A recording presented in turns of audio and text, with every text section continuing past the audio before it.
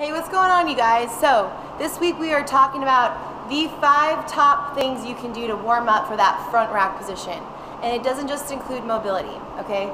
We know that practicing your front squat and your cleans have tremendous athletic transfer ability. So it builds midline stability, it builds quad strength, it can help your back squat, right? It can help even your deadlift, all right? So getting good in the front rack clean positions, those partial flexion, full external rotation, catching positions with spinal stability can be very beneficial. So this first part of the video is about the getting hot and sweaty mobility. So the first thing you can do is row, all right? So rowing, be mindful of neutral spine, pinning those shoulder blades down and back, driving those elbows back. So you're gonna do a nice healthy row that gets you hot and sweaty. Rep ranges will be listed underneath. Second thing you're going to do after you're hot and sweaty is the mobility, not before. So you're going to get in a lunge position, okay?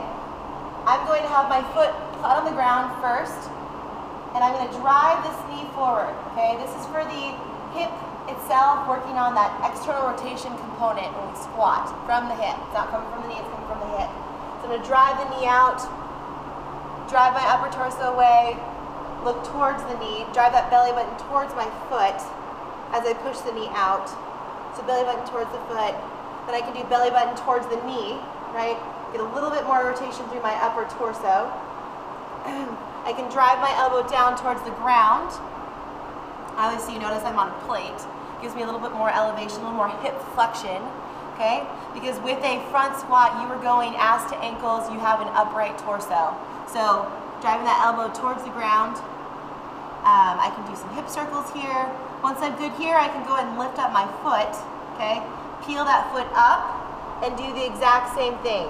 Kind of push the knee away, drive that belly button towards my foot, drive that belly button towards my knee, okay? Drive that elbow down towards the ground, okay? I can even do some yogi type stuff, reaching up towards the sky, doing a little sun salute.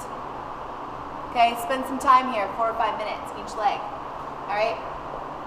So you can retest that. You can see there's already a huge change for me. Okay? So next thing is the thoracic extension piece. When you're in that upright torso, those extensors need to work, and your thoracic spine needs to extend relatively, okay, to a neutral spine. So especially as you go deeper into your squats, you're going to get knees hip-width apart, okay? Elbows are a little outside your shoulders, so you can grasp your hands together. And I'm going to sit back, okay? And I'm going to drive my chest towards the ground. I'm not going to let myself hang out, but I'm literally going to drive my belly button down. So I'm getting nice extension in my shoulders, nice extension through my back. Okay? You might have to adjust your position a little bit, but the whole point is you're getting extension through that upper back, okay? Mid-thoracic area. So that's it for the mobility techniques, you guys. Next will be activation.